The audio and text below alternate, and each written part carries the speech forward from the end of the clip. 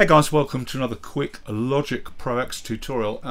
Crossfading audio on audio regions. It's really easy. You just go to the drag menu up here and set it to crossfade, like that, right? Now in this project here, the reason I want crossfading is because I'm mixing for this band, and due to the COVID, they can't come in.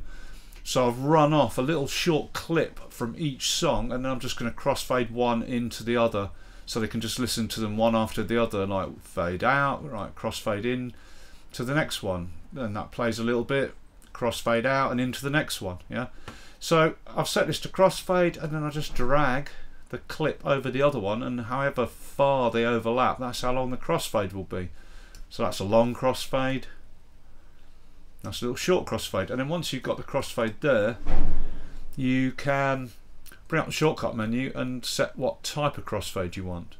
The default is this equal power one, like a curve, a convexed curve out and a convexed curve in, but I'm going to set it to S curve, just straight linear.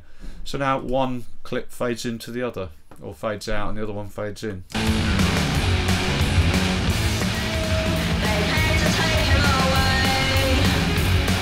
Just like that.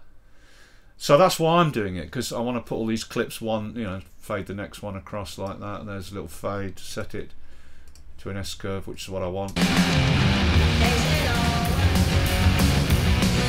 Okay, but this can also be useful, this crossfade, if you're you know, dropping a little bit of audio, that one bit of audio plays along and the next one takes over. You might want to have a tiny little crossfade where they overlap, you know, if you're just bolting one bit of audio onto another, and it just makes it, you don't get a sudden jump from one to the other. They'll if you make the crossfade really small like that, you get a little fade out and fade in, so it'll smooth the two where they join, and you just zoom in and make it a tiny little short crossfade like that. Yeah, and then you just get a, it just smooths the fade, the join between the two. You can use it for that purpose, or like I'm doing for bigger crossfades, we actually want to hear one fade out and the other fade in,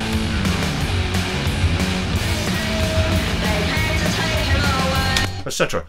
And that is how you do crossfades. Okay, see ya.